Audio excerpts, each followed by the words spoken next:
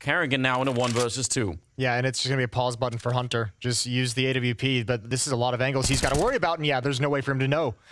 Nico's now going to hustle up. He's on the flank, but karrigan, where does he want to position himself? Important 1v1 for Nico. Yeah, absolutely. He's got 40 seconds. That's a lot of time.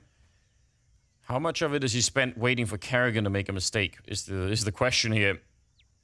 Now he's going to be walking in. Oops. Yep, they surely spotted each other right there. AK versus M4, and it's karrigan to come out on top.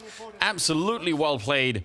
Huge 1 versus 2 clutch here. Again, that mid presence just allows so many fast rotations, and I think maybe even the donut smoke for that donut hallway was a little shallow. It didn't bounce all the way in, so it's giving space. And also, fair play, I didn't actually quite catch it. It might have been Rops's smoke that he puts down to allow him to make that play to get out, but that's where all the rotations are coming through, and nobody from G2 can see it until they're already shooting at you, so this is just so rough.